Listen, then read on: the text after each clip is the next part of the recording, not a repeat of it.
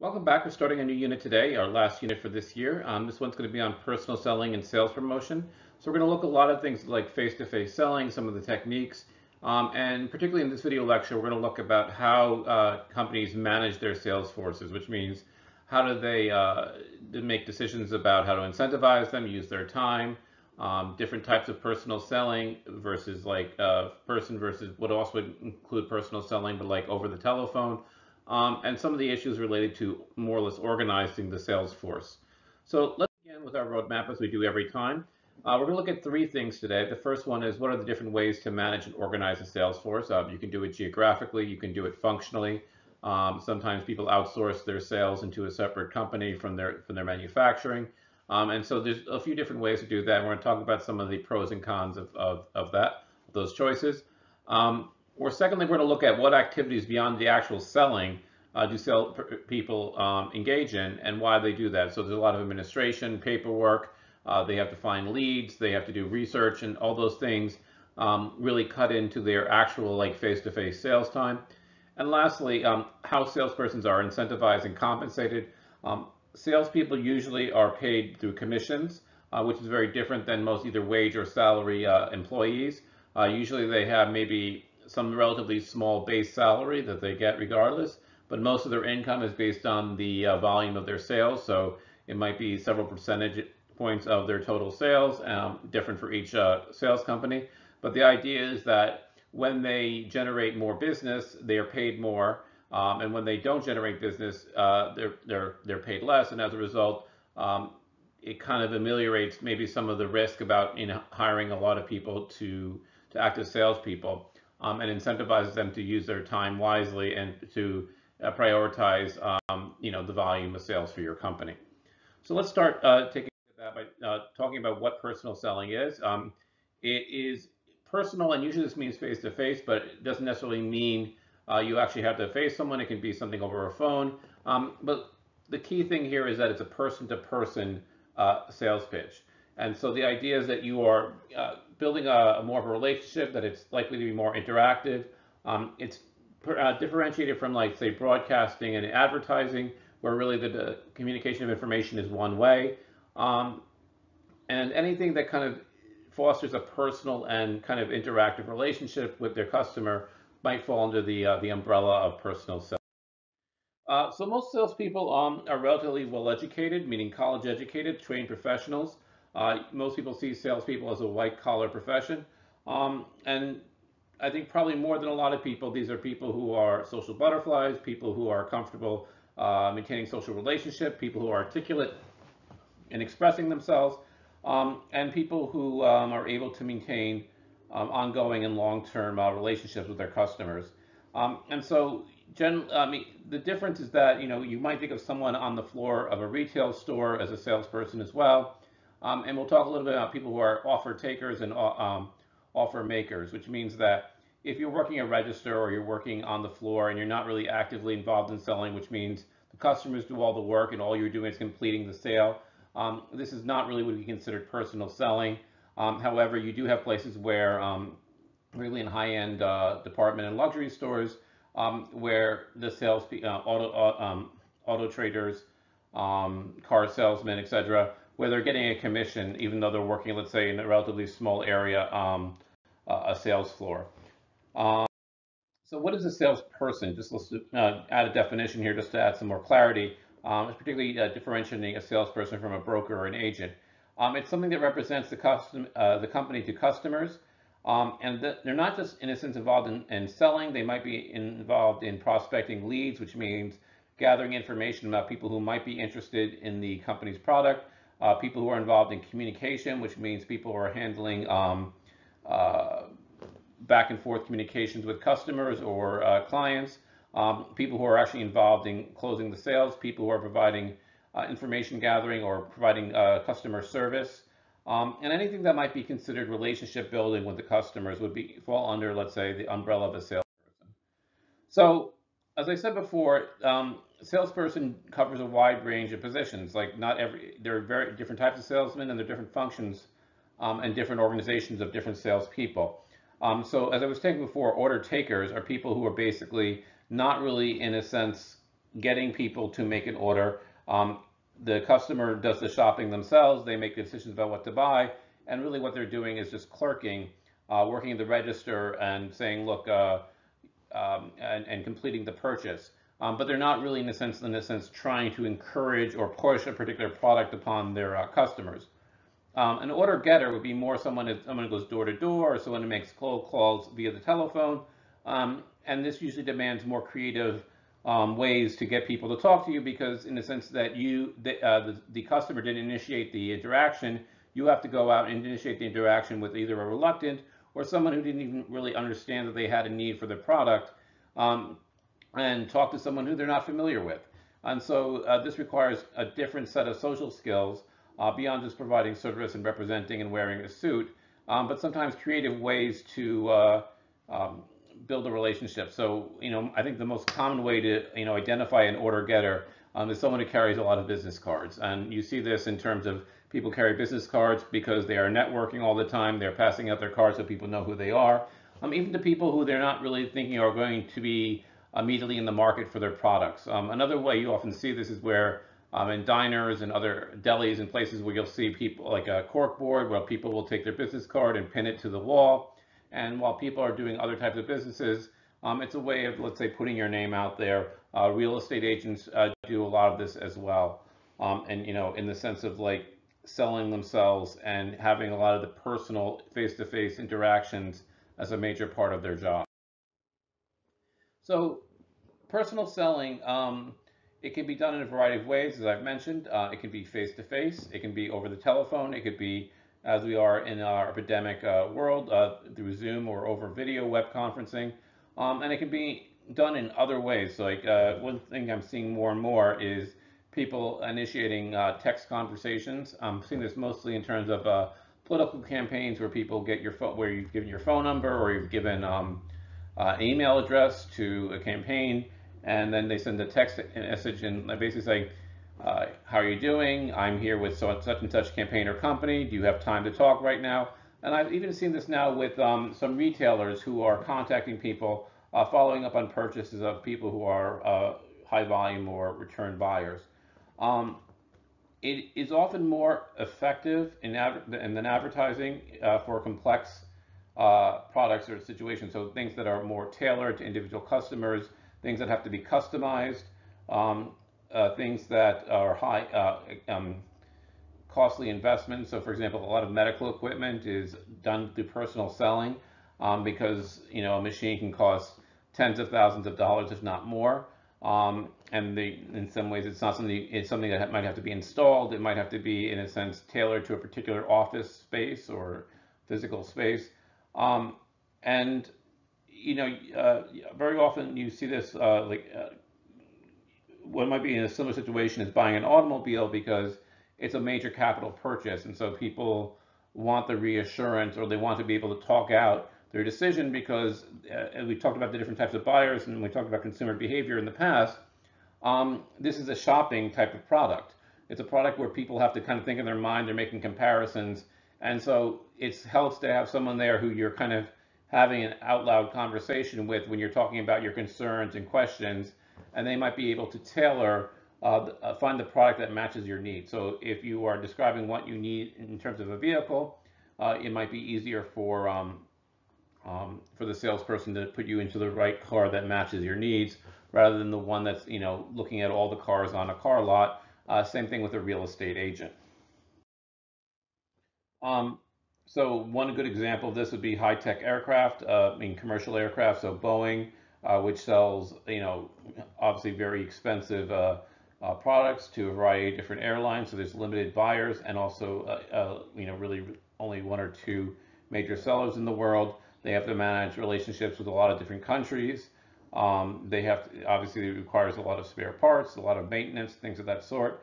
And so you're going to see salespeople being a much larger part of, let's say, how they sell. So Boeing is not likely to run advertisements on TV broadcasts. Boeing is not unlikely to do things like incentive programs or promotions like, buy one 747, get a 727 50% off. But they are likely to have a lot of personal selling, because these are long and complex contracts, and they're also very costly purchases. So in a lot of these large corporations, particularly large manufacturers, things like GE, IBM, Boeing, you're going to have what you might call a real sales force, which means it's not one or two salespeople, but like it's going to be a major division of your corporate structure, and it's basically the link between you and your customers. They're not going to talk to the president. They're not going to talk to someone on the assembly line. They're going to talk to the salespeople, and they're going to represent the firm to the customers, but they're also going to represent the customers to the firm. So they're kind of, let's say, saying, look, this is what my customers are telling me they need, and this might be information to manufacturers or designers to modify or change their product. And so they're really not just in a sense of one-way communication, they're a two-way communication, even though they're employed and paid by one party in that communication. Because they're looking for long-term relationships, and those are based upon customers being satisfied. And that means even addressing some of the irrational demands or needs of the customers, as well as making profitable sales for the company that employs them. So sales is one part of the larger marketing, but they should work with the other types of. We talked about the integrated promotion mix, is that they should be part of other bringing together the other things going on, so that in the way that the representations they make as in personal sales should match what's going on in terms of advertisements or public relations, and so that you kind of have a unified, consistent message being brought to your customers. So part of this is like, how do you manage your sales force? And a lot of this is because they're going to be so close to your customers, and they're not going to be necessarily operating in a place where you can observe their activities, because they're going to be making a lot of personal calls. They'll probably be doing a lot of travel. There's how do you actually manage and supervise and oversee your sales force to get them to be as productive as possible when you're not going to be able to observe their behavior every second of every day. And so when we talk about sales force management, we're talking about not just in a sense hiring these people and paying them a commission that's preset, but kind of incentivizing them and directing them, and planning for how they're going to spend their time um, managing relationships. So the first one is just the sales force structure, which means that you're going to specialize or have a division of labor among your sales force, and there's different ways to do this. So you can have territorial sales, which means that each salesperson is in charge of a certain geographical territory.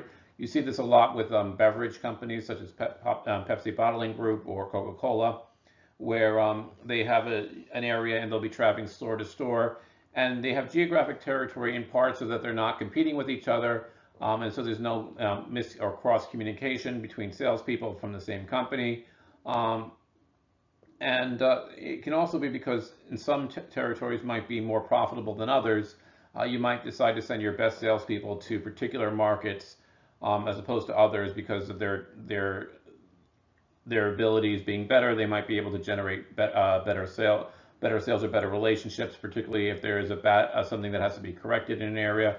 And you might give, let's say, a new salesperson a relatively easy territory to basically learn the ropes, but in a way where they're not going to be jeopardizing your overall revenues. So territorial sales, I think, work when there's going to be a lot of face-to-face time because of the limits of travel, and you can kind of plan it that you kind of go in a circuit and you kind of do a rotation among your customers, and maybe assign a day or two to developing new leads and new customers in your territory.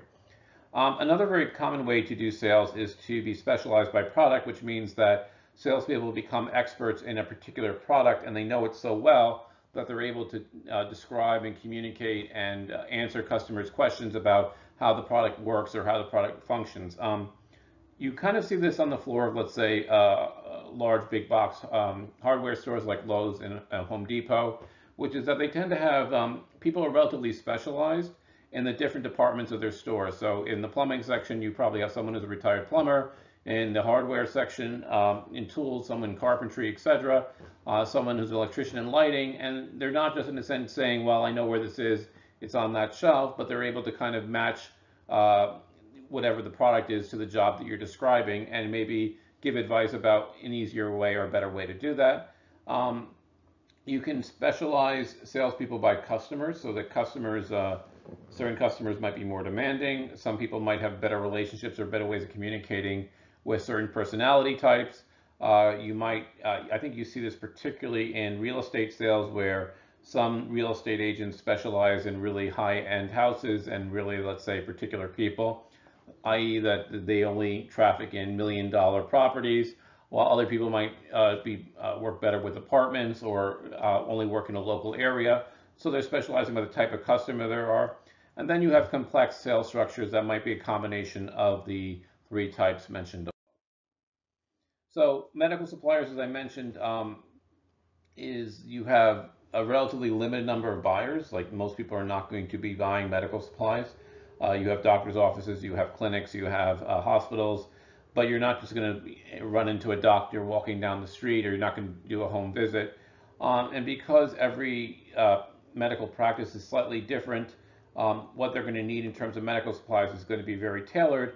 And also, you're dealing with a very highly educated workforce, in the sense of doctors and nurses who are experts in what they need, and you're not going to be able to push shoddy merchandise on them in the same way, because they're going to have some specialized knowledge about what are the demands and what are the parameters of the supplies they need.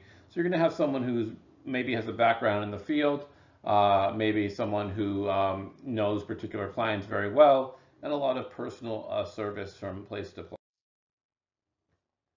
The next kind of decision is not just the structure, but looking at the size of the sales force. So you can range from having, a handful of salespeople to sales forces in the thousands of tens of thousands. And partly this is based on the size of the company, and based on the size of the accounts, and whether you're looking for new leads or whether you're just managing current sales accounts. So when the larger your sales force, obviously, the more personnel, the more the cost. But also, most likely, the larger the sales force, the more sales you're likely to make. Now, some of these things about sales are going to be determined outside of the size of your sales force by the ups and downs in the economy, the economic health of a region. But obviously, if there's more people out there, they're probably going to be able to make more sales than they would be otherwise.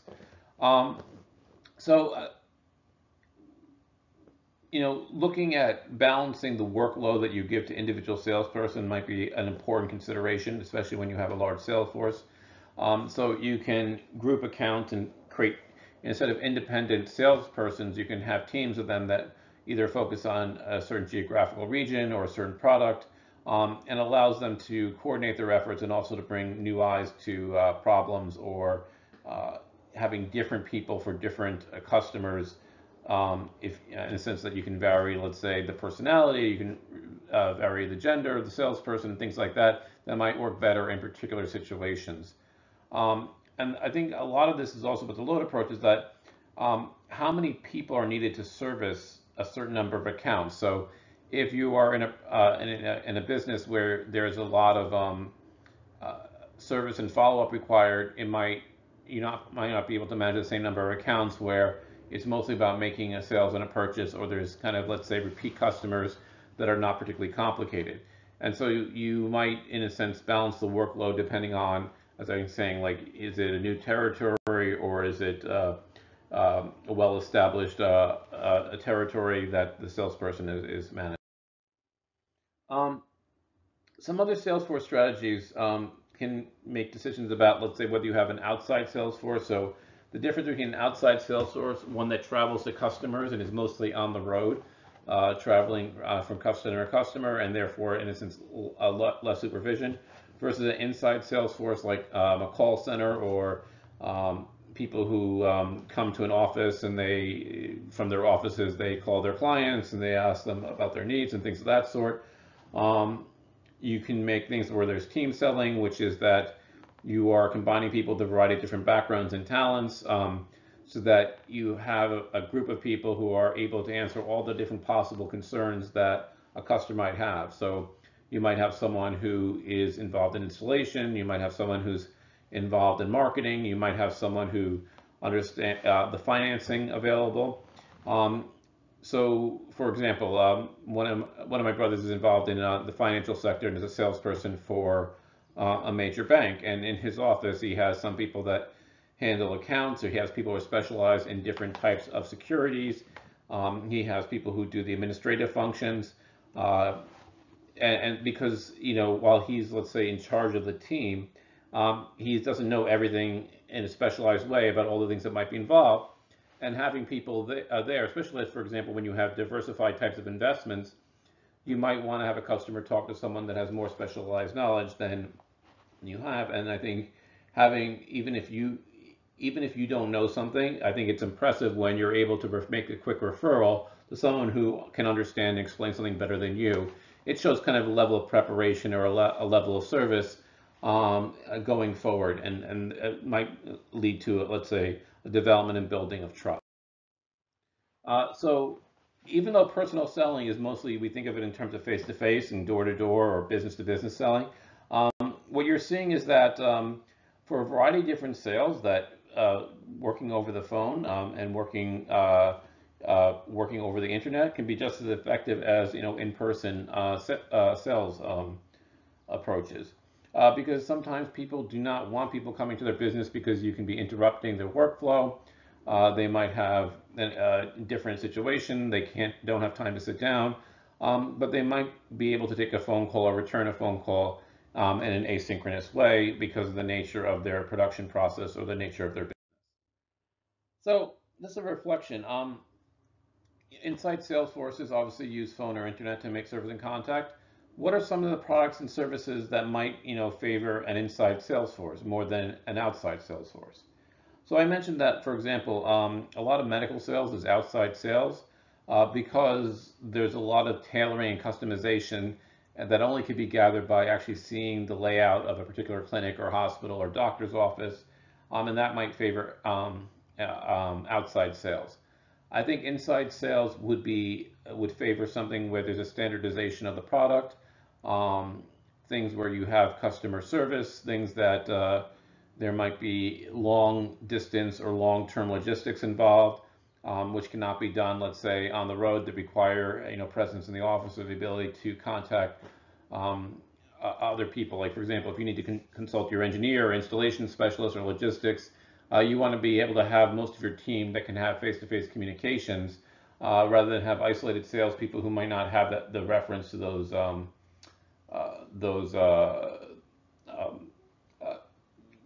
resources in the company. Another good example of something that might be favoring outside sales, just because I ran into this, is solar panels. And I found that most solar salespeople are kind of free agents. They don't work for a particular company. They do solar contracts, and I've discovered that they can work for several different solar companies. And so what often happens is you call the company and they send out they give the contract to the first person, kind of grab a ticket, this is your client. And the reason why outside sales works is because I think they need to see, first of all, it's a major purchase, it's expensive, and therefore people need to be reassured about some of the costs, but also because every roof is a little bit different. You don't have a standardization in the product as you might have for something like, might be a more example, like a home appliance, like a refrigerator, or washer, dryer, dishwasher, where more or less most kitchens or laundry rooms are set up to handle standard like sizes. And so you don't need someone coming to your home to go say, well, this washer dryer works for your home and not for someone else's. So team selling. So one thing about team selling is that you have more heads addressing the problem. You have different perspectives. Sometimes you have different styles, and so depending on your customer, a different style of salesperson might work better. And having a variety of different people means that you have a different way to approach someone, and you might, let's say, someone who's not going to be responsive to a hard sell. You might have someone who's better at kind of the soft sell. Speaking to my own experience with solar panels, I had one salesperson who was very aggressive and very much like wanted to buy the most panels possible and was kind of very, very pushy, wanted a commitment that particular day. And I had another one who was kind of laid back and kind of like more listening to what I was saying I don't want to have my entire roof covered in solar panels. I'm not looking to rent solar panels. And was very laid back, not a lot of follow-up, but was more convincing to me because I didn't feel like it was pushy. And for myself as a customer and my wife, that seemed to be like a better approach because we weren't ready to make a particular purchase at that moment. But what they did is they listened to like what our concerns were and how we were trying to do it. And right up to the day of installation, they were very good about making customizations and making alterations and modifications in response to some of our concerns. Now, the pitfalls of team selling is that salespeople are competitive, and especially when you have a commission type of incentive system. A salesperson might not want to give a sale to one of their coworkers, and so what you might see is that they might be undermine each other in the sense that they might tell the customer that the other salesperson is not very good or not knowledgeable, and they should go with them, and so you get cannibalization and working at cross purposes. Sometimes customers, what happens is they get calls from a variety of different people, and they want to have one particular name, so there's one go-to person handling it. And if they talk to different people and people have different understandings or different information, this can overwhelm and confuse the customer. Some people are just not team players. Some people don't really like being lone wolves because they like to kind of set their own hours. They like to set their own patterns. I know for my brother working in financial sales, there were certain like group events such as like informational dinners, kind of as a financial seminar. And he didn't like to use that because he felt like that's not where I do best, because I don't control the situation. But what he did like is being able to kind of hang out and have conversations. And by hanging out and having conversations, meaning that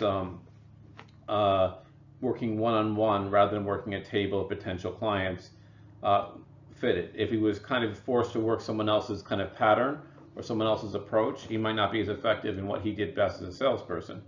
And lastly, it's hard to say when you make a sale as a team, who really should get the credit. And particularly in a world where there's commissions and bonuses, and these are allocated based upon contribution to the final sales, it might not be clear who on the team was most responsible.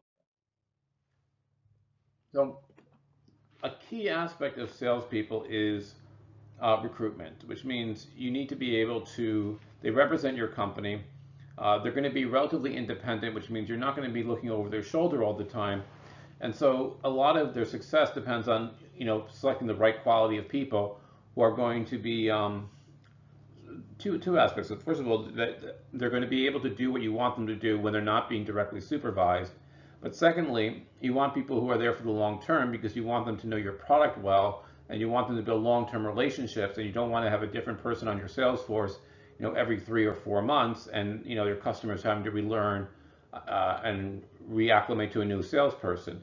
And so you want to be able to pick a person that's going to be compatible with your corporate culture, but also someone that you can trust handling and representing your business. So these have to be people who are intrinsically motivated because they're people who are not going to be supervised, and therefore you're not going to be on top of them and providing the structure. These are people who have to manage their own schedules and time, so you want someone who's disciplined and perhaps more organized. And you need people who are able to close the sale, which means they don't just talk to people and their time, they actually get to a closing of the deal. In the famous play and movie Glengarry Glen Ross, they basically say that kind of the mentality of a salesperson is ABC, meaning always be closing.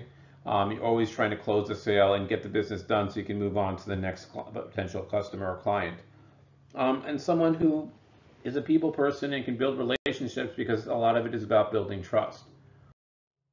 So where can you recruit your sales force? So very often it happens on recommendations. It's a community. People know people who work for different companies or competitors.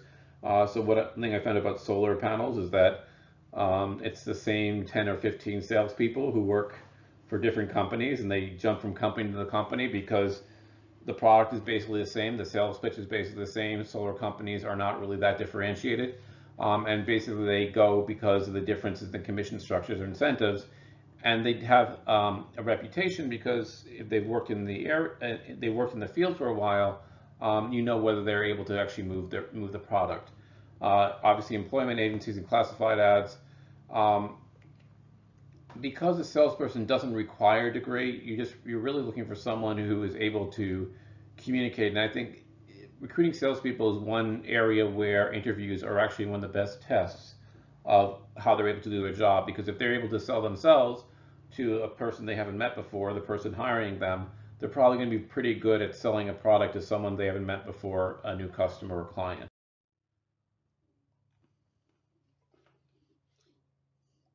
Oh, the other thing is there's often training involved in sales, and so some sales products, they give the salesperson more leeway about how they want to represent the product. Um, you also sometimes have like a script, and you basically get a binder, and you start. They want you to read the same thing every single time to every single client because you have someone who wants to really have control over your message. This is particularly true on telephone sales where they call you up and they read down a script, and very often that they have kind of tabs there based upon different customer responses. And because so there's and as a result, there's a lot of training. Um, Training can be expensive, especially if it's in-person training, but it can lead to dramatic results because you're better able to evaluate how you're selling things because you're doing something that's more standardized. But the other thing about training is that the customers are getting a consistent message, and not one that's garbled through the translation or interpretation of individual salespeople. It also communicates that you really actually know your product, that you're getting the same answer. I find that one thing that's very concerning for me is when I talk to three different people from the same company and I get different answers on key questions, and that tells me that they're not really clear and they're just making something up on the spot to satisfy the fact that they got asked a question. So what you've seen is more online training that can be more standardized and webinar training to get people to be more consistent in their approach. So what you see here is one example of a game called Rep Race, where it's a video game that Bayer Pharmaceuticals uses to train their sales individuals, and it leads to a lot of, while every doctor is somewhat unique in their personality, very often they have the same needs, and they have it's a way of testing perhaps like your knowledge of the product, as well as making sure that the representations made by your company are the same for all the sales associates. One key thing about Salesforce is that, as I said before, their method of compensation and incentives is quite different than most employees. Like most people either work by a wage, which means they get paid an hourly rate, or they receive a salary, which means they get the same pay regardless of the number of hours they have, but they're you could say on call all the time. Um, so generally what happens with salespersons is that when you're learning in the first year or 2 years, you basically receive a salary or a fixed income because they realize that you're learning the product, you're learning the area, and you're not going to be able to make as many sales because you're still kind of in a training mode. And so you might get a fixed salary and a stable income. But much more common, particularly for experienced salespeople, is that they work on a commission or bonus, which means that there's a performance incentive in the more sales you make, the more income you receive. And this can be done on a quarterly or on an annual basis, but basically it's rewarding people for being more productive and making more sales. Now, there's places where this is a bad idea, and I think you saw this particularly during the housing crisis in the early 2000s, where people were paid bonuses based on how many mortgages they were able to complete, i.e. that they were selling mortgages, and therefore they were making mortgages to low quality customers, ones who would probably not be able to handle or manage that mortgage. And as a result, incentivizing people to make more sales or close more deals led to more problems, as many of those mortgages turned out to be bad mortgages. Sometimes they get compensated for expenses, particularly if they're traveling, so they get comp to their meals or hotel accommodations or rental cars or things of that sort that are related to their job. And lastly, they might get, depending on a certain level of activity, some type of fringe benefits, which is more. Um, so supervising it is one of the tough things because your salespeople are going to be working independently. They're going to be mostly themselves and the client, and not necessarily with their supervisors looking over their shoulder. And therefore, you need people who are independent and motivated and are willing to work smart and not be as dependent upon other people in the company to accomplish a thing. So you might see a lot, for example, where they might work on identifying the customers and setting you help them identify the customers, which means you might provide what are called leads. So, for example, people who have expressed interest, like an online survey or filled out a card at some type of event, and therefore you will send to them, and then your salesperson is following up to see if they're still interested in making a purchase. They might set like standards about the call norms or those binders of, let's say, scripts that salespeople work with. They might create an organization of like how you spend the time during the week, which means you might have them fill out time charts about how they're spending their time, or doing a certain number of calls a week or a certain number of calls a day. You might set calls are done on a certain day and prospecting on a different day of the week. So you might do some type of, give them some type of structure to work in. And you might provide some technology that gives them, let's say, a common presentation or a video. So once again, using the example of solar panel sales, they had a company issued laptop that had a standard presentation and a calculator about costs and all the different types of things that they might need to go door to door and to make sales. So what is the thing is that a lot of people don't actually spend a lot of time actively selling, meaning face to face in front of clients. So this is just one study looking at how salespeople spend their time, and only about 10% of their time is spent actively selling. As you can see, a lot of it is particularly on the road, as you're traveling from place to place or client to client. A lot of this is administration, which means record keeping, and that could be record keeping in terms of calculating expenses, receipts, filling out paperwork and contracts for sales and things of that sort. And a lot of it is just, you might, I know it's called an empty time, but time where you're thinking, you're prospecting, you're looking, planning for your strategy, and that can take up a lot, or if not all the time. And because they're working on an incentive system, they're mostly going to work, based upon what their convenience or their own time schedule is. So what you're seeing increasingly, because the internet never sleeps, is that people are selling over the internet, and they're using it as a basis. So you're having different ways to contact people. Can fill out forms, people can send in emails, make phone calls, and what they're able to do is have sales meeting kind of asynchronously.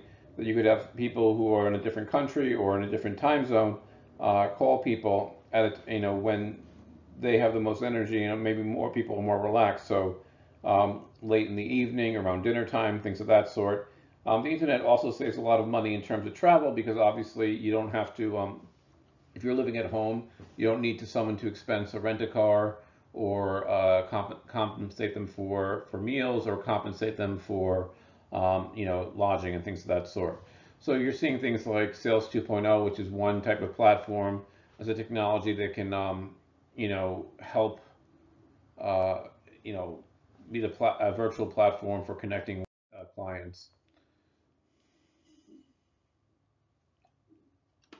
So because it's not clear what constitutes work, for example, that as a salesperson, you could be working very hard and not closing any sales, or making a lot of sales and not working very hard. I mean, depending on your client, you could make a lot of sales all at once and then work very hard for several months and make very few sales. So you need some ways to, in a sense, incentivize and organize and structure.